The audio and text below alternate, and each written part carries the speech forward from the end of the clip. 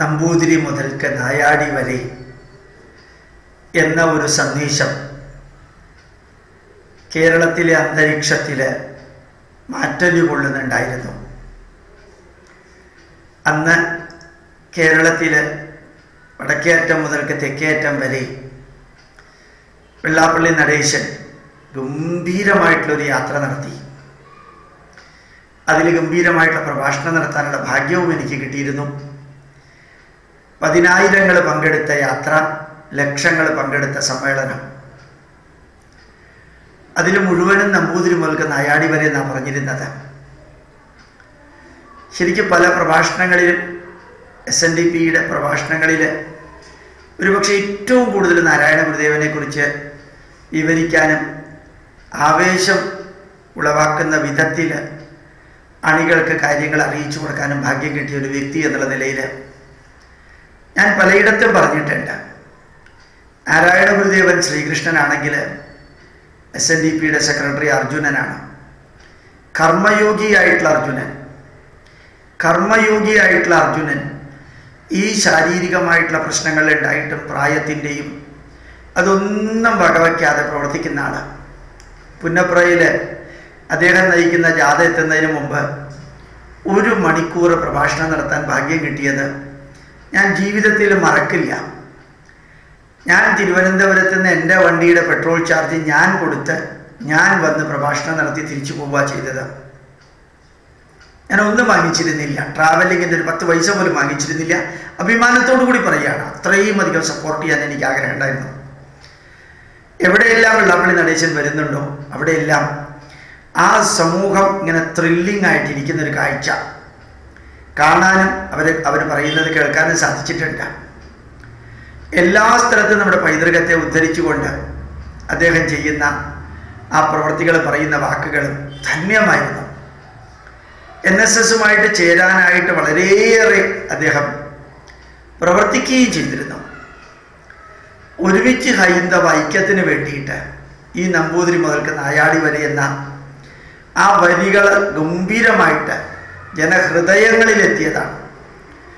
തന്ത്രി സമാജത്തിൻ്റെയും യോഗക്ഷേമ സഭയുടെയും ഗൗഡ സരസ്വത ബ്രാഹ്മണരുടെയും പോലും പല സമ്മേളനങ്ങളും ഇദ്ദേഹം ഉദ്ഘാടനം ചെയ്തിരുന്നു. അഭിമാനത്തോടുകൂടി കേരളത്തിലെ ഹൈന്ദവ ജനതയെ ഒരുമിച്ച് കൊണ്ടുവരാൻ കപ്പാസിറ്റിയുള്ള ഒരു സംഘടനയുടെ തലപ്പത്തിരിക്കുന്ന കപ്പാസിറ്റിയുള്ള ഒരച്ഛനും മകനും എന്ന് എല്ലാവരും ആദരവോടുകൂടി കണ്ടിരുന്നു. വളരെയേറെ ആദരവോടുകൂടി കണ്ടിരുന്നു.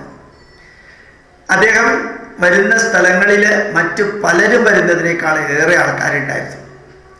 അഭിമാനത്തോടുകൂടി അദ്ദേഹത്തെക്കുറിച്ച് യൂട്യൂബിൽ കുറേയധികം കാര്യങ്ങൾ പറയുകയും ചെയ്തിരുന്നു. പക്ഷേ അദ്ദേഹം ഇന്നലെ എന്ത് പറഞ്ഞോ മിനിഞ്ഞാന്ന് എന്ത് പറഞ്ഞോ ചെയ്തോ അതിലേക്ക് ഞാൻ കടക്കുന്നില്ല. അദ്ദേഹം പറഞ്ഞ ഒരു വരിയുണ്ട്. ഒരു കൊട്ടാരത്തിലെ കുറേ തമ്പ്രാക്കന്മാരും ഒരു ജാതിയിൽപ്പെട്ട കുറേ ആൾക്കാരും അതുപോലെ തന്നെ ഒരു സംഘടനയിൽപ്പെട്ട കുറേ വ്യക്തികളും സമരം ചെയ്ത് കേരളത്തെ മുടിപ്പിക്കുകയാണ് എന്ന അർത്ഥത്തിൽ അത് അദ്ദേഹം പറയരുതായിരുന്നു. കൊട്ടാരത്തിൽപ്പെട്ട ആരും ആർക്കെതിരെയും ഒന്നും ചെയ്തിട്ടില്ല. അവരുടെ തറവാട്ടിലുള്ള ഒരു ക്ഷേത്രം നിയമപരമായിട്ട് അവർ കൈകാര്യം ചെയ്യാൻ അർഹതയുള്ളവർ ചെയ്തു എന്നേ ഉള്ളൂ.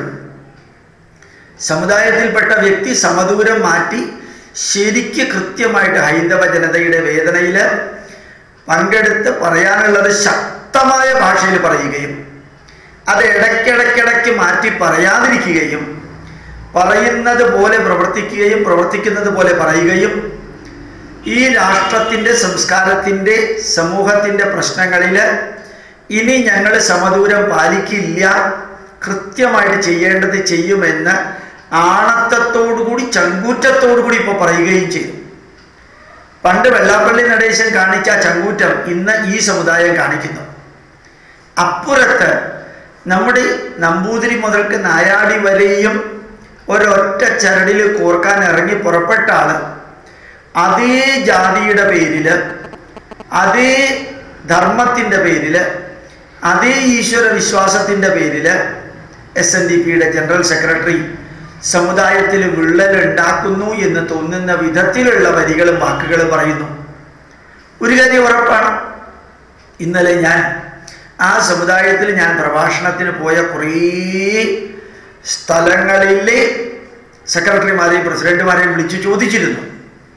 അവരെല്ലാം പറഞ്ഞ വരി കേട്ടാൽ നമുക്ക് ഒരു തരത്തിൽ സന്തോഷം തോന്നും. എന്താ ഒരു തരത്തിൽ സന്തോഷം തോന്നുക?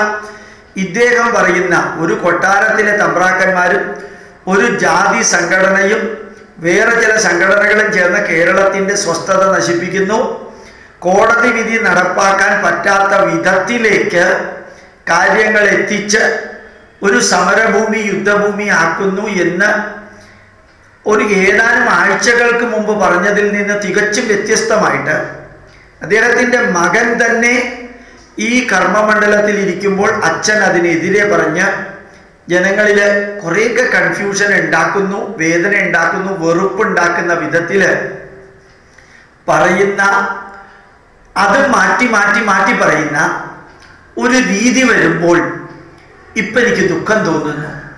ആ യാത്രയിൽ അവിടെയും ഞാൻ ശ്രദ്ധിച്ചിരുന്നു.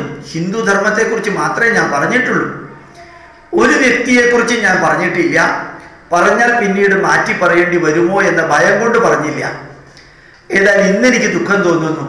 അന്നത്തെ ആ യാത്രയിൽ ആവേശം ഉൾക്കൊണ്ടുകൊണ്ട് പലതും യൂട്യൂബിൽ അപ്ലോഡ് ചെയ്തതും ആ യാത്രയിൽ പല സ്ഥലത്ത് പ്രഭാഷണം നടത്തുകയും ചെയ്തതിൻ്റെ ഒരു പാപഭാരം ഇന്നുണ്ട്.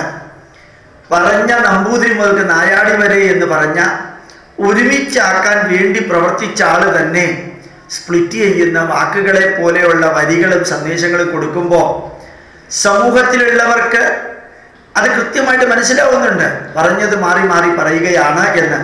എൻ്റെ തോന്നൽ മാത്രമല്ല, മറ്റുള്ളവർക്കും അത് തോന്നുന്നുണ്ട്, കൂടെ ഉള്ളവർക്കും തോന്നുന്നുണ്ട്. അങ്ങനെ ഒരവസ്ഥയിലേക്ക് എത്തിച്ചതിൽ ദുഃഖമുണ്ട്.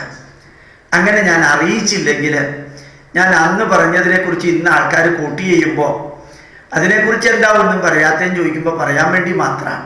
ഞാൻ ആഗ്രഹിക്കുന്നു ആ നമ്പൂതിരി മുതൽക്ക് നായാടി വരെ എന്ന വരിയിൽ ഹൈന്ദവ ജനതയെ ഒരുമിച്ച് കൊണ്ടുപോകാൻ കപ്പാസിറ്റി ഉള്ള ഒരു സംഘടനയാണ് SNDP.